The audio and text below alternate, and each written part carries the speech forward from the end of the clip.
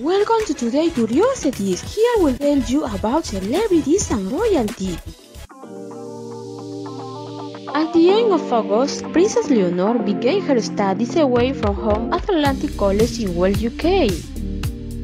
Apparently, she already has a platonic love who also studied with her. According to El Economista, one of Leonor's schoolmates described the boy in this way.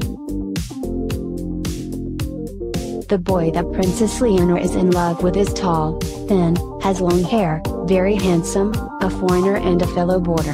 He also revealed that the princess and the handsome young man hit it off quickly. If you like the video, give it a like and share it with everyone. Like Leonor, the boy is also in the first year of high school. Also, they did not reveal his identity. It should be noted that this is not the first time that the crushing of Leonor has been reported. In 2020, it was reported that Leonor would live her first love in Madrid, something which, at the time, was not very satisfying to Queen Letizia, who would not have allowed the relationship to progress. If you are new to the channel, subscribe with notification as I'll continue to talk about these topics.